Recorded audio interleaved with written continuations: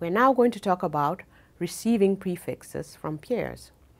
A peer is an ISP with whom you agree to exchange prefixes you originate into the Internet routing table. There is usually a peering agreement between you and your peer, and this means that prefixes you accept from a peer are only those you have indicated they will announce. Prefixes you announce to your peer are only those you have indicated you will announce. Agreeing what each will announce to the other can be done using emails as part of the peering agreement, and then updates or use of the Internet Routing Registry and configuration tools such as IRR toolset. The URL is shown on the screen.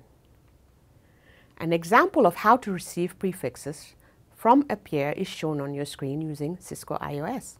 As you can see, the peer has prefixes 220.50.0.0/16, 61.237.64.0/18, and 81.250.128.0/17.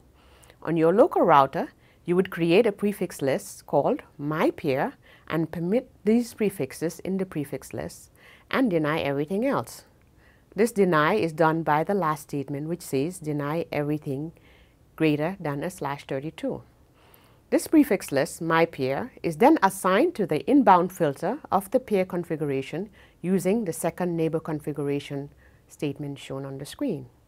As you can also see, your prefix in this case is configured on the prefix list called My Prefix and assigned to the outbound filter of the peer configuration using the third neighbor configuration statement, ensuring that only that prefix will be announced to the neighbor.